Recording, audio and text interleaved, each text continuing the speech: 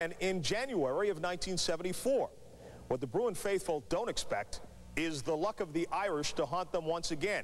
You see, UCLA is stepping onto the same court where they had last tasted defeat in 1971. With just 3 minutes and 30 seconds to play and leading by 11, the Bruins seem well on their way to their 89th straight victory. Here's what happens in the final minutes of our fourth all-time game. The chances of us at that point coming back were almost zero. 3 years undefeated. He has been unbelievable.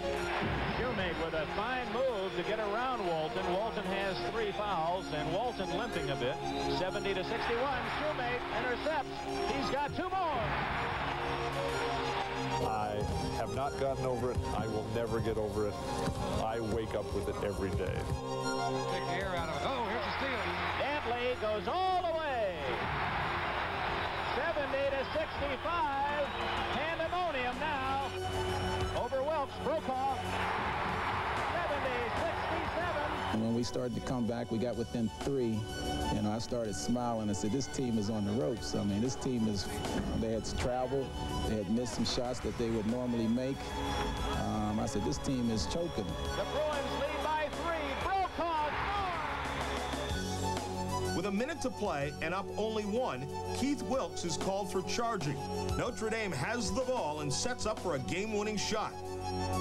Tommy Curtis left Dwight Clay in the corner because Dwight, I think at that point, was 0 for 13. As Digger would say, 0 for life. And I was waving my hand feverishly to Gary that I was open, and when Brokaw passed it to me, you know, we had practiced that shot several times before, and I knew when I had it, and it was a good 90% chance I could make that shot. That's Clay to score! I thought we had defended Clay extremely well on that shot. He just hit a fine shot from out on the side. John Wooden calls timeout to set up the Bruins' final shot. Here's what happens.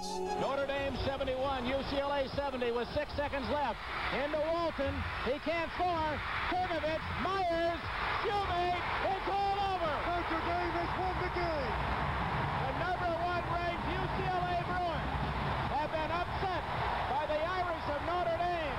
71-70, the longest winning streak in collegiate sports history has ended where it began 3 years ago. It made Digger Phelps. It made Notre Dame basketball.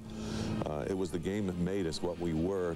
And I think this is the toughest loss ever in Bill Walton's career. He and I still go at it about the game, about the moment. And that's healthy because obviously he was one of the great players in college basketball.